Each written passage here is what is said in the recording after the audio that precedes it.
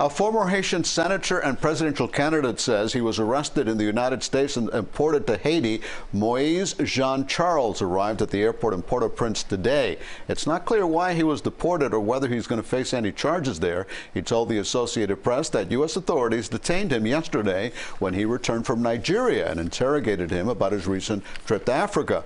He said he spent the night in jail. He says he's forbidden to enter the United States for the next 5 years.